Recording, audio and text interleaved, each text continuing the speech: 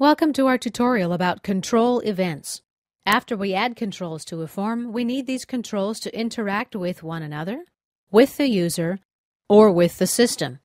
Now, in order to initiate this interaction, there needs to be an event that triggers this. For example, a mouse click, a double click, a mouse down, or a mouse up, and so on. There are many different kinds of events. After this event occurs, the code written inside the event is executed. To see event procedures, double-click on our Yes button. There is no code inside the event yet, but here we see the shell of the event. The shell is otherwise known as wrapper lines. The first line is the beginning of the event.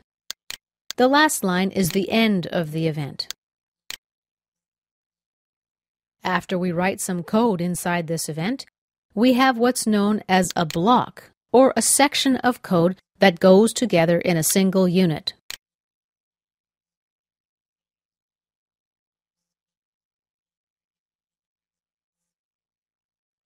Most event procedures begin with the statement private sub. Then comes the control name, underscore, and the name of the event. Click, in my case. Then a set of parentheses. Some procedures require values inside the parentheses, but others don't.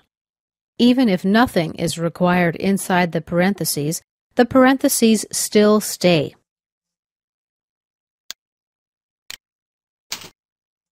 On the left side drop-down menu, we see the objects or controls that we've got in our project. On the right side drop-down menu are a number of events that can be assigned to these controls, for example, mouse down. Finally, there is the closing set of wrapper lines in our code. If I select a different object from this drop-down menu, a default event will automatically be assigned to this object from the right side drop-down menu. The same thing happens if I double-click on the object.